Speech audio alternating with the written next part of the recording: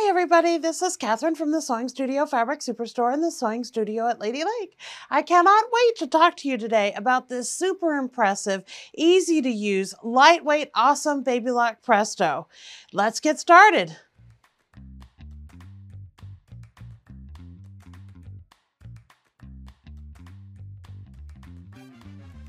Before we get into the real instruction on this machine, I just want to highlight some of the key features that make it such an awesome machine. So first of all, there's 100 built-in stitches that you have access to with just the touch of a button. You have 4 fonts as well, which is really good for labels and things like that.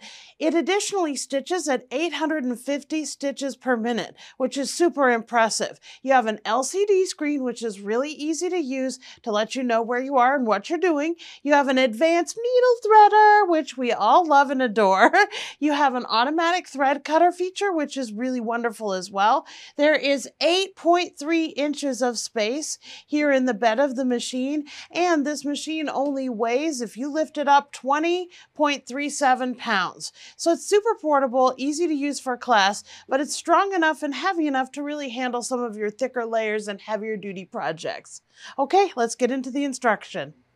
Okay, let's just go over some of the included accessories that you'll find in your box. So first of all, you have a little accessory pouch which is available to you. It's got a few extra feet and screwdrivers in it. When you first open that up, you'll also find your J foot, which is your standard utility presser foot, your N foot, which is your decorative stitching foot, your G foot, which is your overcasting foot, allowing you to keep the edges of your fabric sealed, your R foot for doing blind hems, your M foot, which is a button fitting foot, as well as your A foot, which is your buttonhole foot. And then you also have a double-sided I foot, which is your zipper foot. You're going to have 4 bobbins, one of which is in the machine. And this is the accessory tray that all your feet come in. You'll notice the little latches on that tray. Those latches help hold your feet in so that they don't just go spilling everywhere. Okay, you have a screwdriver as well as a disc-shaped screwdriver. You have a cleaning brush as well as a little stylus. You have a thread net in case you have some fussy threads you need to deal with and manage. You've got your awl. You have a little screwdriver here as well, which is really good actually for removing the bolt of the machine to put on additional feet like a walking foot.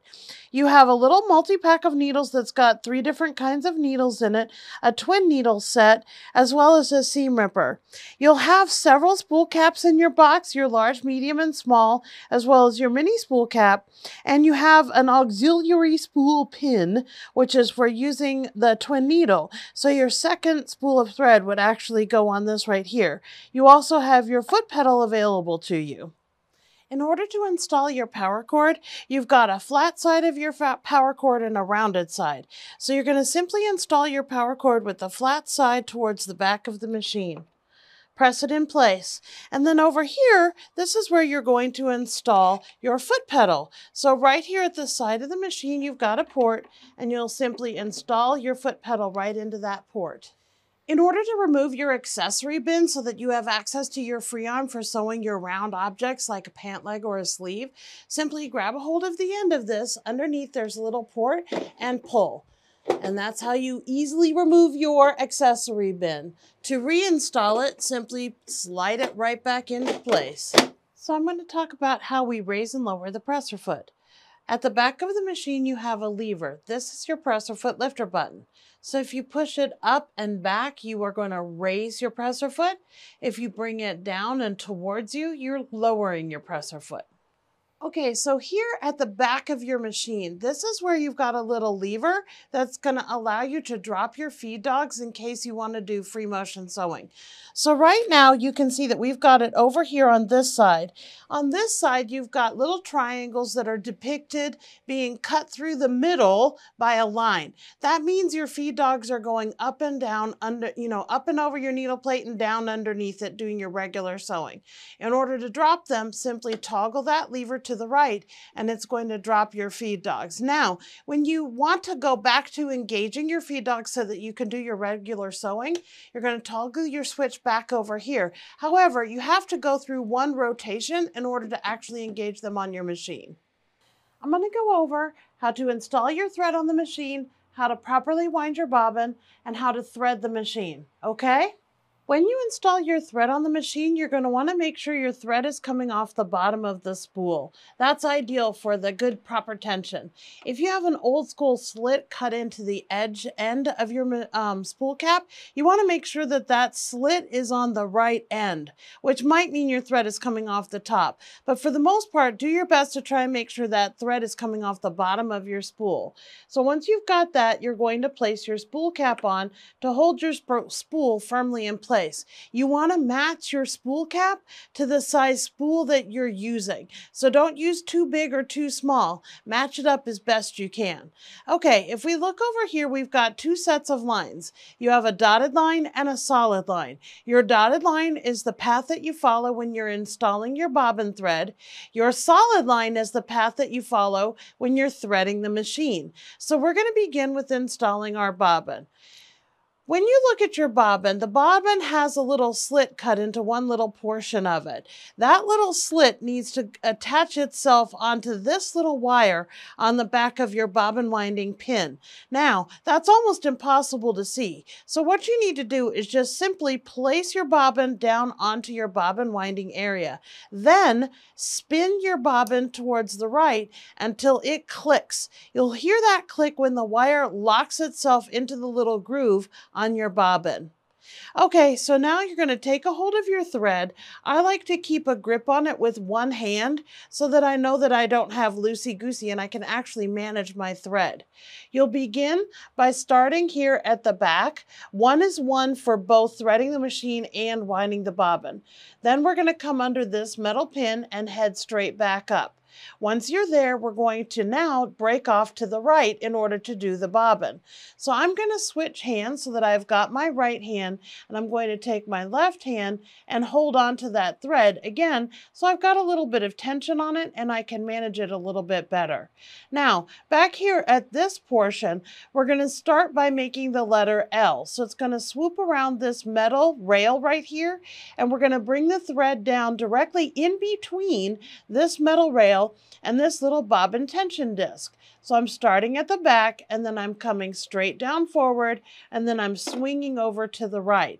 Now that means that the thread here kind of locks in under this tension disc from like 9 o'clock to around 5 o'clock. So just make sure as you pull your thread that you can feel that there's tension on it. Once you have that, you're going to head over here towards your bobbin and you're going to wind your thread clockwise from the back to the front around 6 or 7 times. Once you've got your thread in place, you're going to then, right here, there's a little slit cut into the holder of this bobbin. That little slit is where we're going to place the thread. So simply roll it off of your finger and then get your thread into that groove and pull it to the right. It is going to cut and pinch that thread into place for you. Once you've got that accomplished, go ahead and push your bobbin over to the right, engaging it here against this little guide for your bobbin. Now, I don't have the foot pedal plugged in, so I can use my start-stop button to wind this bobbin thread. The start-stop button is located here on the front of the machine, and it's orange in color right now. That's indicating that I have my bobbin pressed up against the bobbin guide so that I know that I'm about to wind my bobbin. I'm going to go ahead and touch start and it starts winding my bobbin. When I'm satisfied with the amount of bobbin thread that I want, like let's say I just want like half a bobbin, all I have to do is simply press stop and it will stop winding that bobbin for me. Once I've done that, I can disengage my bobbin, lift it up, and generally, instead of reaching for scissors, I use that same cutter right there to cut my bobbin thread. So now my bobbin is ready to install on the machine. Once I've removed my bobbin, I can simply bring this thread down so that I can take it from doing the bobbin to threading the machine. Again, I like to hold onto the thread so that I've got a little bit of tension on it, which helps me manage it a little bit better. As I start to thread the machine, right here at the back of the machine is the very first set of tension discs that are in play with the thread. The tension discs pinch down and hold the thread and manage it for you while you're sewing. Now, why I mention that is that that here there is a little door which closes when your presser foot is down. When that door is closed, all of the tension discs are closed, which means as I thread the machine, right from the very beginning of threading it, I need to make sure my foot is up so that this is open to receive my thread, so that this is open to receive my thread, so that the thread can come into play. So I'm going to start by raising that presser foot. It's very important that it's up right there at the beginning of threading. Once again, I'm holding on to my thread so that I have something to manage and it's easier for me to actually thread the machine.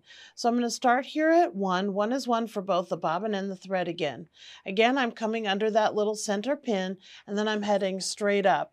Once I've got that, I'm going to swing around to the left this time and straight down that channel. Here at number 3, we're going to U-turn and head back up.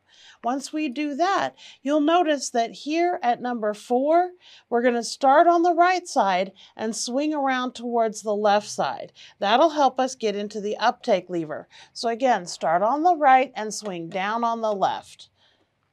Once we're here at number 5, we're going to come right here and we're going to actually thread here by the needle bar.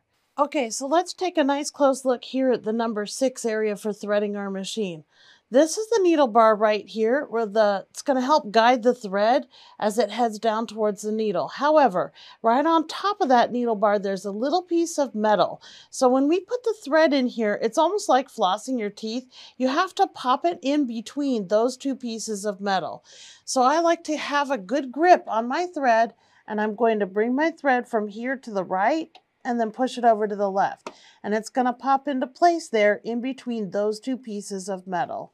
From there, we're going to pass up towards number 7, kind of passing through these little chompers, as I like to call them, on the way to number 7. Once I'm at number 7, it actually clicks into place right there so that it's holding the thread.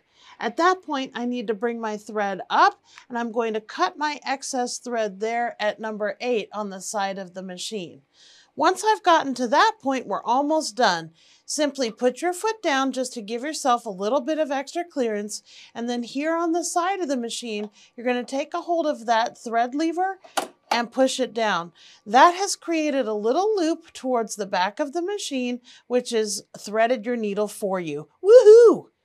When you're installing your needle, this is the screw that you're going to grab a hold of and turn towards yourself in order to remove and install your needle. Once you've got your needle installed, you'll turn this backwards away from you in order to tighten the needle down. Now, what I want to point out right here, and this is very, very important, you've got a round dot.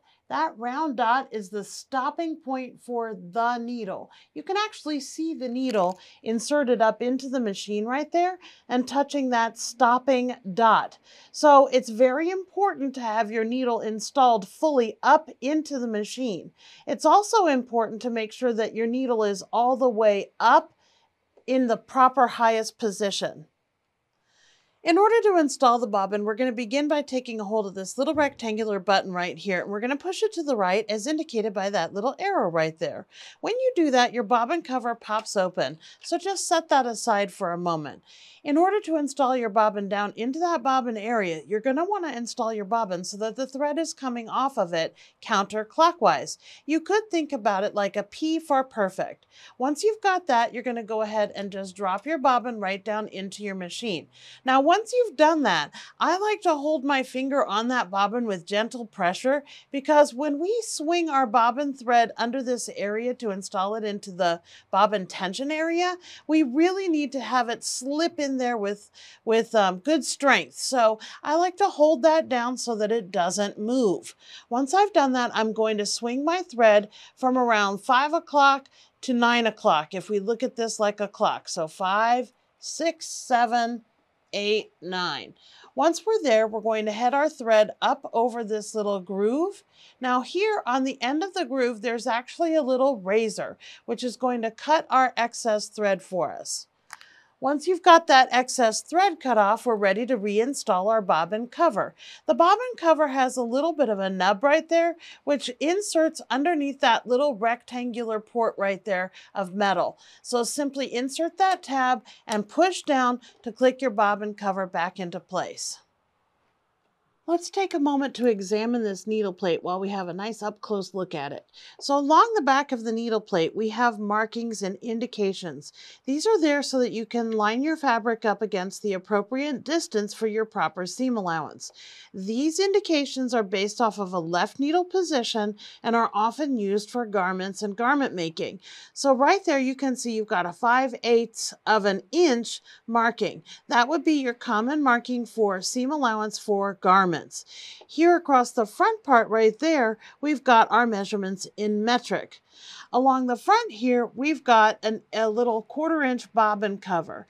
So this is actually based off of a center needle position. So when we're looking at this plate, if I have my fabric lined up against this line right here, that means that when my needle is in the center needle position, I'm going to have my perfect 1/4 inch. In order to install our foot, take a look right here at the front of the foot. There's a little bar across here. That bar gets clamped into and held into position right here on the presser foot holder. So when I'm installing my foot, I like to gently get my little bar right underneath that area and then slowly and carefully bring my presser foot down so that I can attach it very easily right there. I like to do a little kind of tag on it to make sure it's not going to fall off, that it's being held nice and in place. And then once I've got it on, if I want to change my presser feet over to a different foot, back here at the back of the presser foot holder, there's a little black lever. Simply squeeze it towards the front of the machine and the foot is going to drop right off.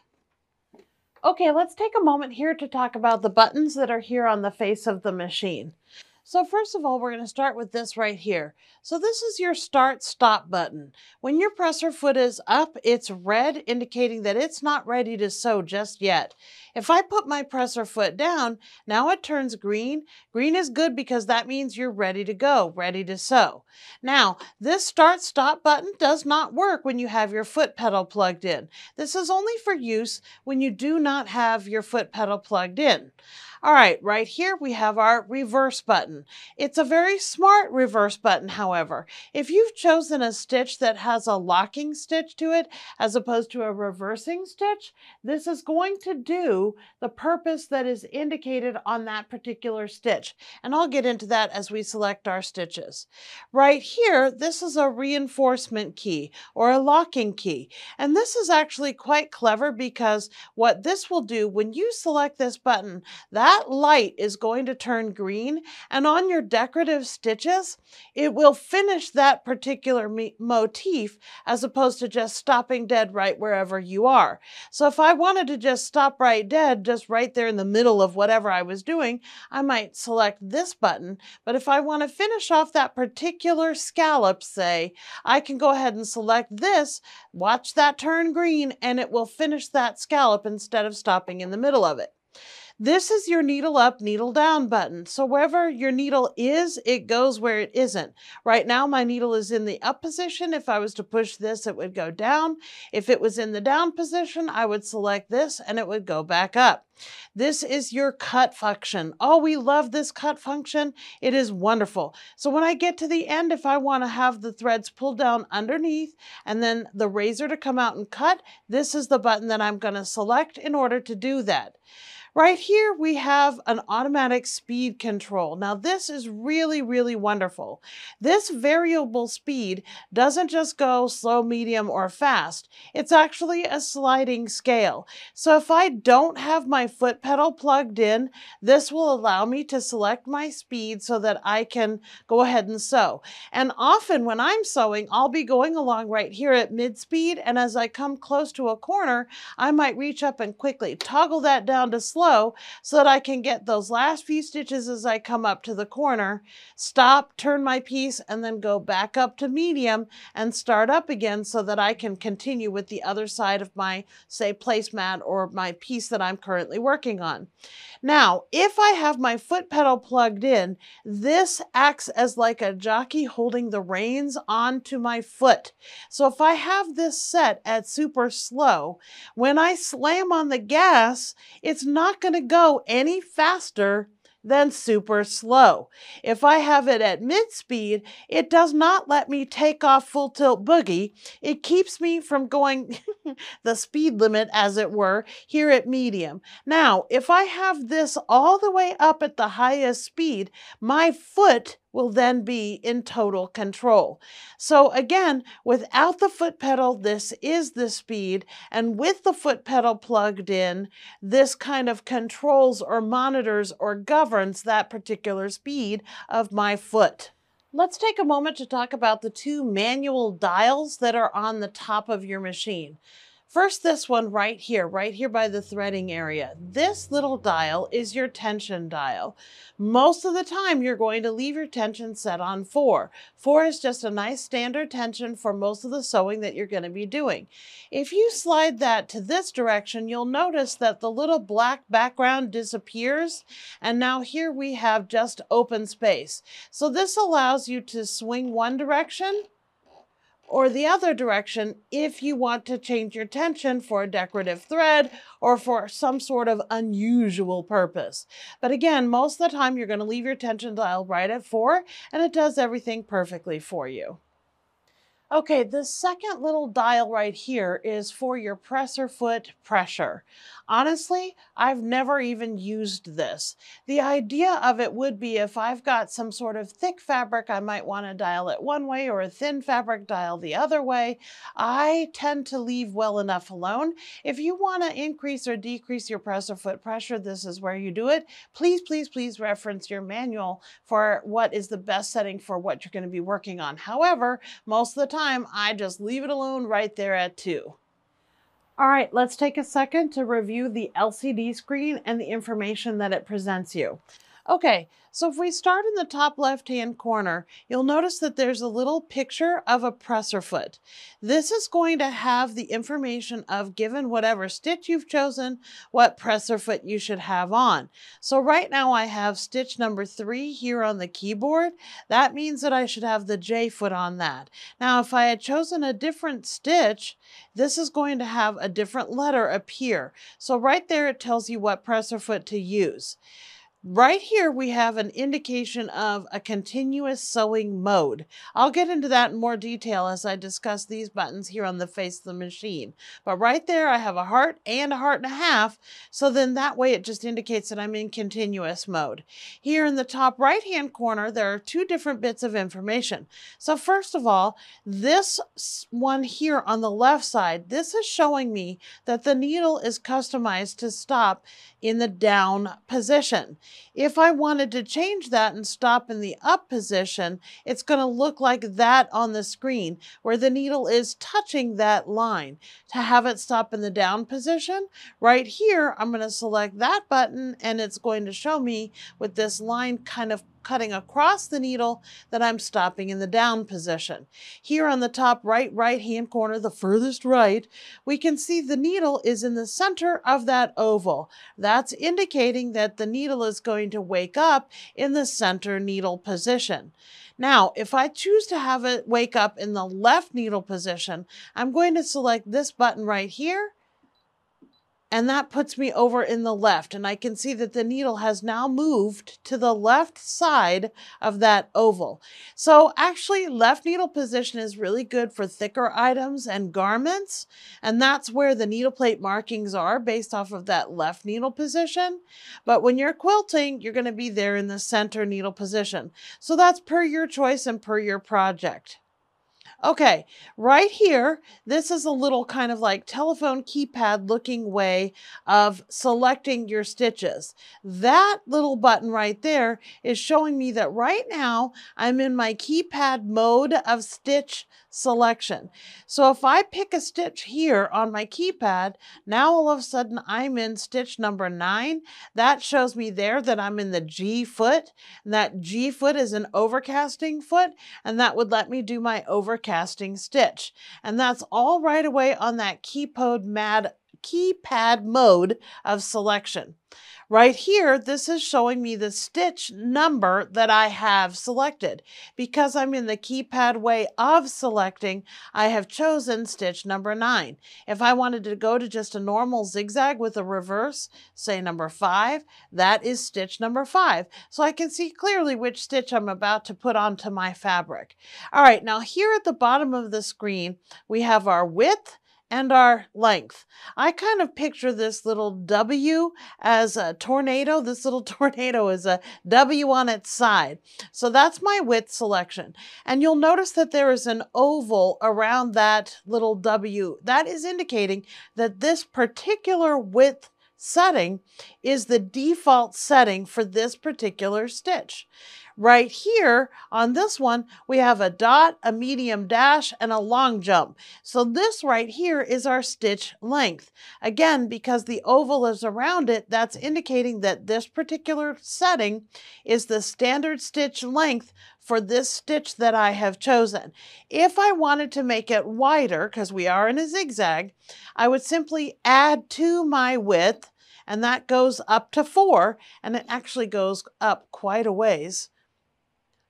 So there we are at 5.5. So that is showing me that I'm at my maximum width, and this is a setting that I have placed on the machine as opposed to the setting, which is the default for this stitch.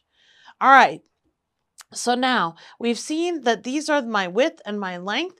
Now down here on the width, this is where this little line is right below the width setting. This is where I can increase and decrease my width, plus increasing minus decreasing. Same thing on the length. This little dash right here is indicating that it is on the length setting. So I can add to my length, making the stitch longer, or take away from my length, making that stitch shorter. You have over 100 stitches available to you on this beautiful BabyLock Presto. And those stitches are shown right here on display in the lid of your machine. You also have 4 fonts that are available to you. And I'm just going to take a second to show you how we can access these particular stitches.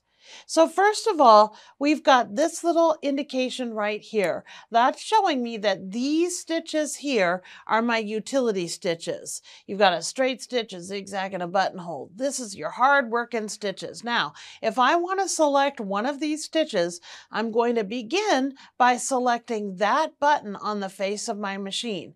So let's just say I wanted to do this little decorative, let's do this little decorative stitch right here. This is stitch number 41.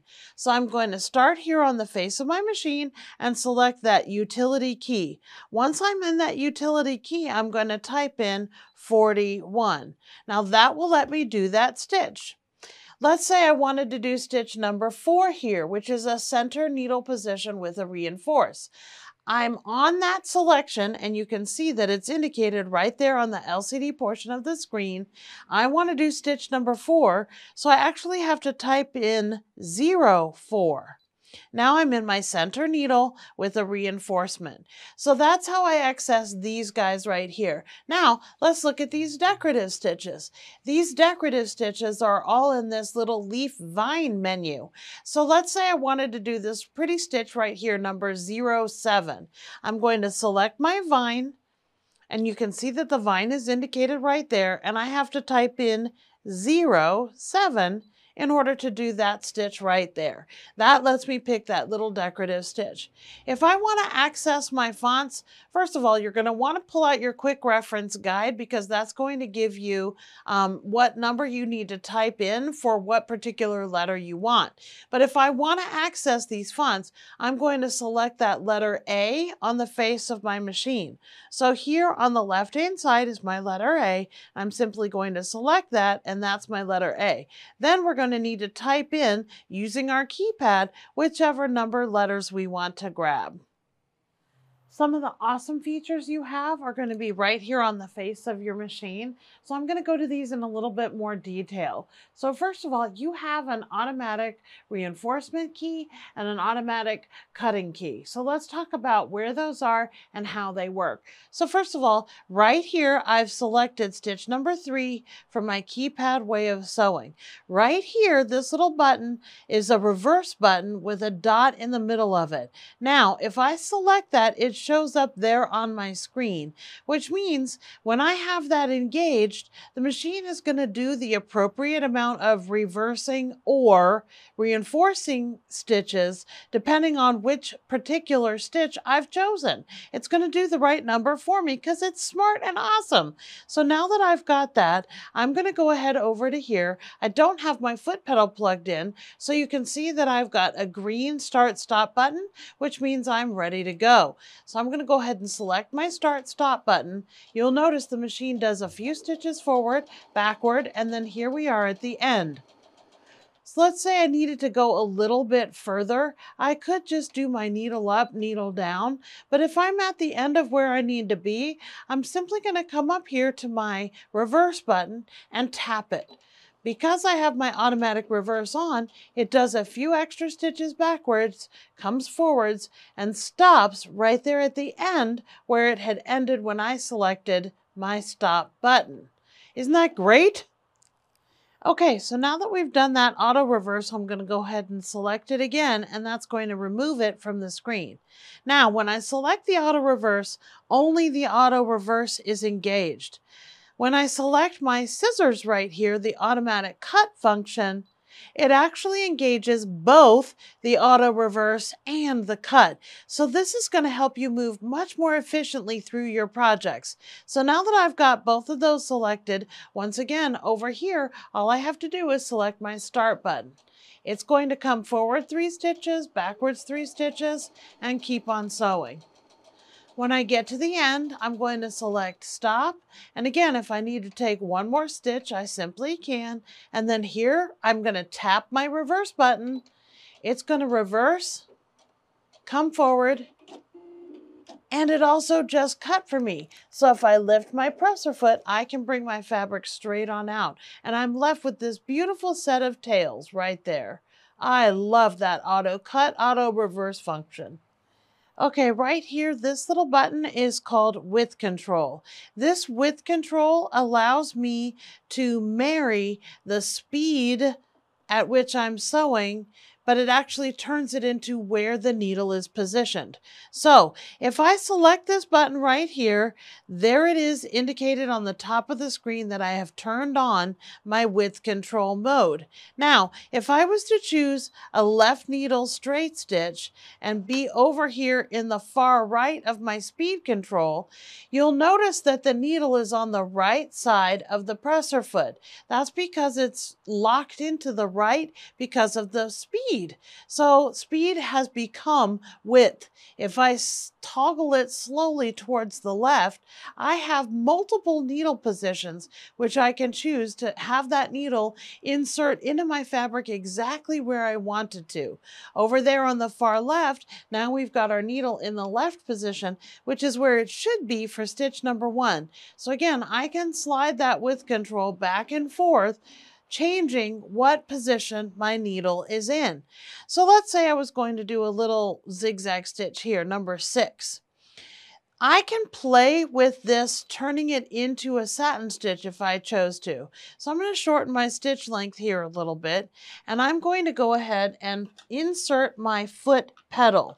I need to have my foot pedal installed in order to let the width control actually sew. So now that I'm here, I'm going to go ahead and hold on to my width control and start sewing. It's wide, now it's narrow, now it's medium, wide, narrow. Okay, I'm going to tap my reverse button. It's reversing and cutting for me. Love that auto cut, auto reverse. So now that I'm there, you can see it has gone from wide to narrow and everything in between. It's a super cool treatment that you can use decoratively however you'd like. You'll notice that this button here on the bottom right-hand corner of the selection is 2 needles. That's because this is our twin needle mode. When we select this button, you'll notice that here there are 2 needles piercing our fabric. So this is going to help me by not letting me choose stitches that the twin needle will not work with. So if I was to try and come up here to something decorative, let's say I wanted to do this number 7 decorative stitch. If I come to my little leaf vine way of selecting, I get an error code. So the machine is preventing me from choosing that because in twin needle mode, I would break my needle. So it's a safety measure. It keeps you in line. So if I was going to go ahead and say, okay, I clear that message off. Here I am in twin needle mode. If I was to select a different stitch, let's just say lightning stitch, number 6. So I'm going to go to my utility key and I'm going to type in 06. The lightning stitch is a stitch you can choose to do as straight a stitch on stretch fabric as possible. And in twin needle mode, I did not get an error code, which means this is a safe stitch to choose. But most of the time, if you're not using a twin needle, you want to be sure that you only have one needle indicated on your screen and don't touch that button. Okay, I'd like to talk about single versus continuous modes in sewing. So right here you see you have a heart split or divided from a heart and a half. So this is continuous mode, and the single heart would be single mode. Right here at the top of our LCD screen, you can see that we are sewing in continuous mode. I have my end foot on because I'm going to do something decorative and super cool. You guys are going to love it. So I'm in that decorative selection, and in that menu I've chosen stitch number 05, which is a little starburst. I'm going to change this mode from continuous to single. So there I have my single heart, which means I'm going to have one little circular drop, the little candle wicking stitch. Now I'm going to add that one little circular drop to this kind of scallop stitch. So I'm going to select stitch number 09. So that lets me have stitch number 09. Now, if I make that continuous, here we go back to continuous mode. So let's see what this looks like. There you can see it starts off on stitch number 5.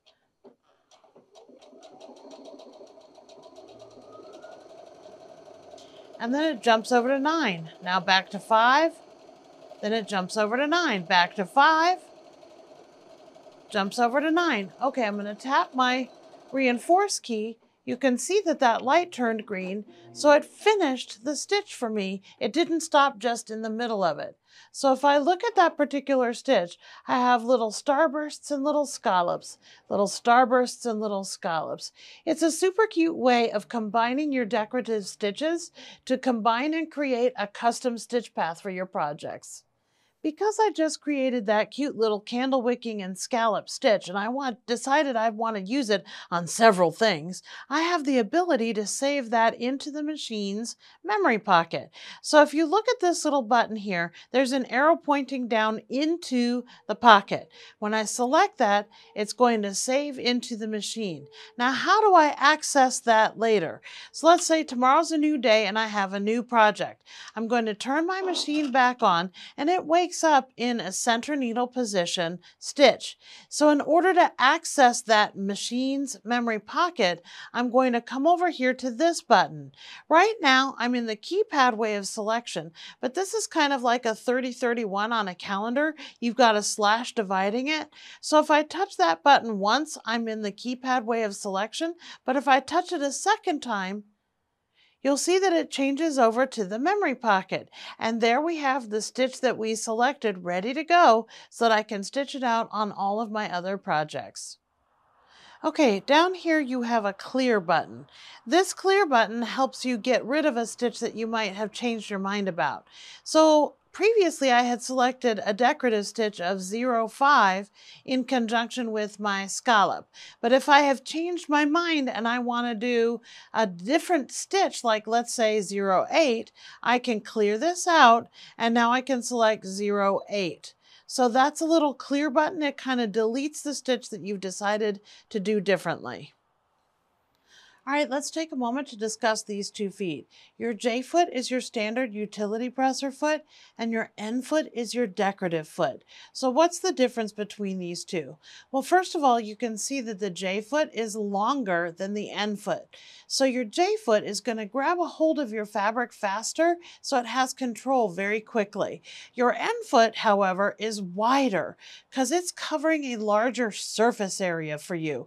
So it keeps a hold of more more of your fabric in order for those decorative stitches to form.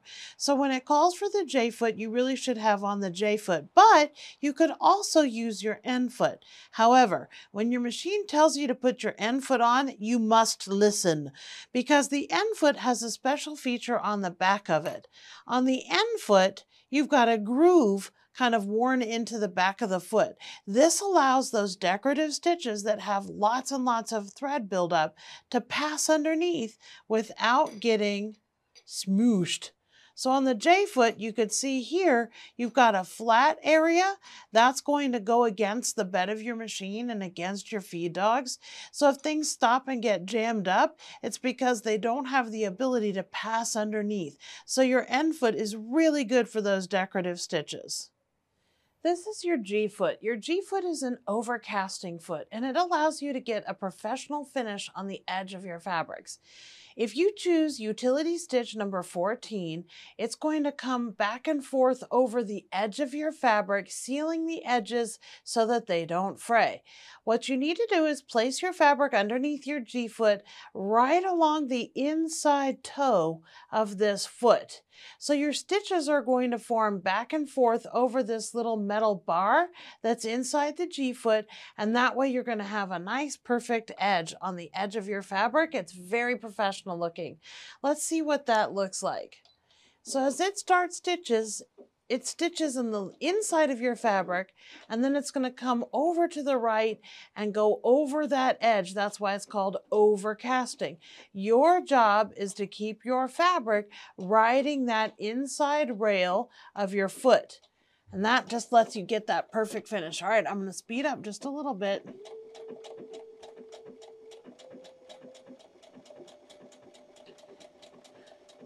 Any fabric that's going to fray, this is something you're going to want to do to prevent that from happening.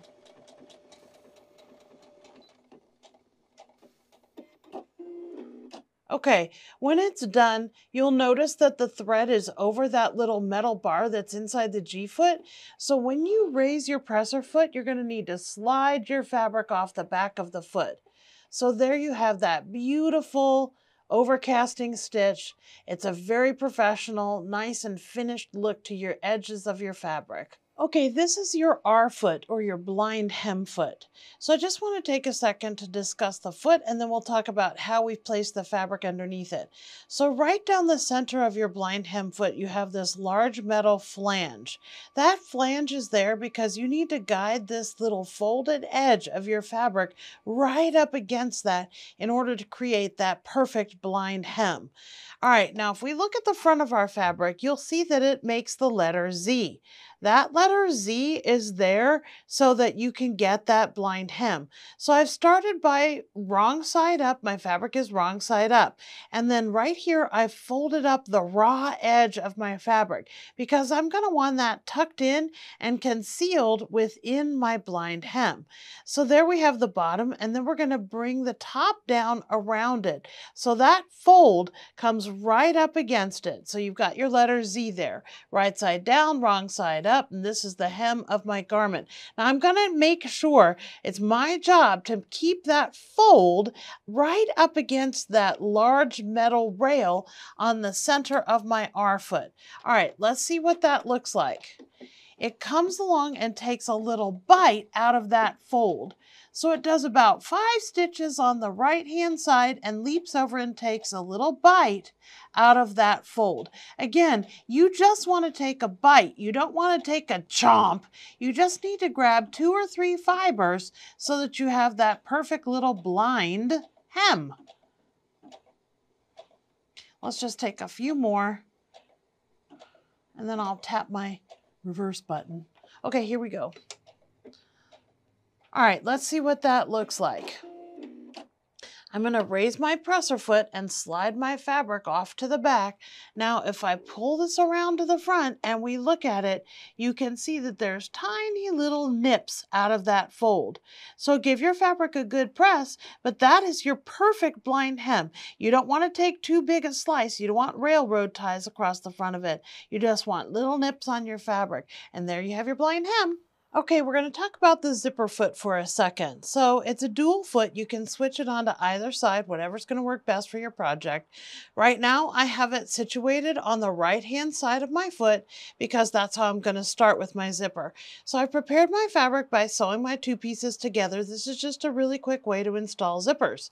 So the teeth of your zipper are going to end up coming right against the inside rail of the foot right here. And your needle needs to drop down into that little groove right there. So I'm going to place my fabric under the foot so that that zipper teeth, they're riding right up against there. The bottom of that presser foot is preventing my teeth from getting in the way.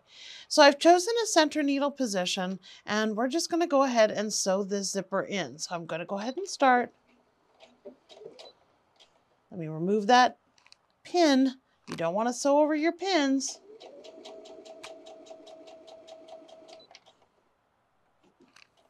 Okay, so right there at the end, I'm going to go ahead and hold down my reverse button. And it's done that reverse stitch for me. So one side of my zipper is done. Now I'm going to spin around and I'm going to come at it from this side. So once again, I'm going to place my foot down where the teeth of the zipper are right up against that inside rail of my foot. Go there towards the end. Okay. Okay, so let's go ahead and start.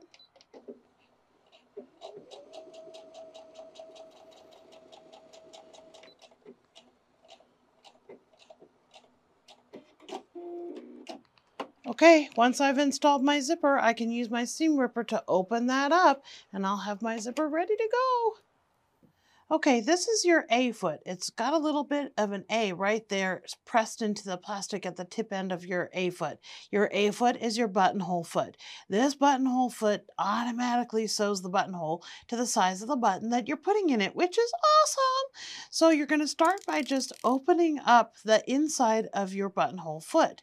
That's going to allow you to then take your button and place it into the foot and then squeeze it down onto the button. Now the diameter of the button is measured right there because it's pinching down on the button, and we're going to have that perfect buttonhole for that button. All right, I'm going to install this onto the machine. So in order for this foot to make my perfect buttonhole, the diameter of that button needs to be measured again between these two levers. So I'm going to grab a hold of this buttonhole lever and pull it down. It needs to be all the way down and in between, not in front of this guy, not beside him, but in between this guy and that guy. Once you have it pulled down, you're ready to go. Okay, we're going to position our pre-marked fabric underneath this A foot, our buttonhole foot. So what we need to do is we need to make sure that with our marking, it's going to line up between these green marks. And you'll notice that there is a red mark in the center. That center mark is for the center of the buttonhole. I like to line my fabric up along the inside of my foot. And then when I place my foot down, I just need to make sure that I can see that mark right there within my fabric. There it is, right within that opening of my foot. Okay, now, as I sew, you want to just make sure that you have your fabric placed totally perpendicular so it doesn't go crooked. As I sew, I'm going to do it at about a medium speed, and the machine is going to take care of everything for me. The trigger is going to go as soon as that buttonhole lever hits the back arm on the A foot.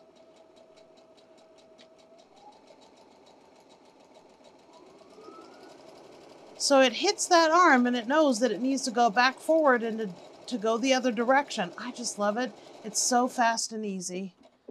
And when it's done, it does its own locking because it knows what it needs to do. And I had the automatic cut function on, and there we go. There's our perfect little buttonhole. When you're done with your buttonhole foot, you need to make sure that you push that buttonhole lever back up into the machine. This is your M foot, which is your button fitting foot. It comes with this little lever right here, which creates a shank for your button. And I have that lowered so that my button isn't sewn so tightly against my garment that I can't even use it. You want to make sure that the holes of your button are lined up against these red markings on your foot. So I've selected utility stitch number 68, which is your button fitting stitch. So I just need to, again, make sure that my needle is going to enter these holes properly. So I like to turn my hand wheel towards myself, making sure that it's going to insert itself, not hit the button. So I'm good on my right side and I'm good on my left. Now I'm going to slow it down and go ahead and select start, and the machine sews this button on for me. Also on this stitch, I've turned off the automatic cutting because I like to have tails. I like to pull my button up out of this foot, and once I've done that, I'm going to take those thread tails and tie off a knot in the back. So there you can see your button is sewn on perfectly for you. Well, that wraps up our lesson. I hope you enjoyed it. I hope you learned a lot. Remember, this machine is available in both of our locations, the Sewing Studio Fabric Superstore here in Maitland, Florida, or the Sewing Studio at Lady Lake. We also have it available for sale on our website at www.sewing.net. I hope that you enjoyed it. I hope you learned a lot, and let's go on and take off and sew.